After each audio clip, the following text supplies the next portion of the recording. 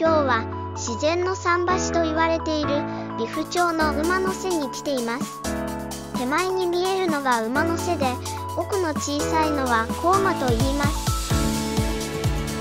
馬の背は長い年月の波の浸食によって今の形となり、250メートルほど海に突き出ています。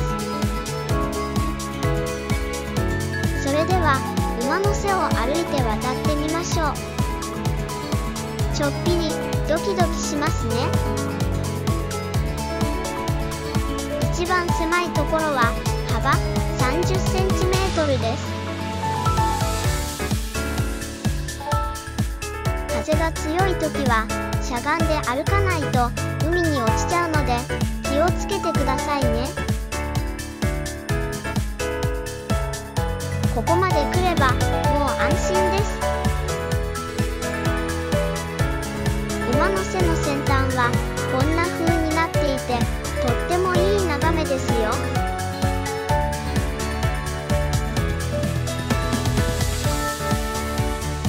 岩が波で削られ、ところどころ割れていますね。自然が作る芸術です。サップも気持ちよさそうですね。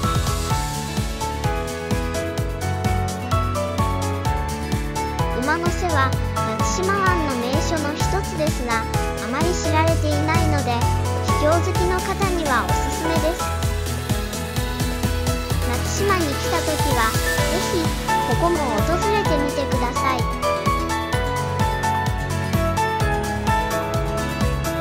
最後までご視聴いただ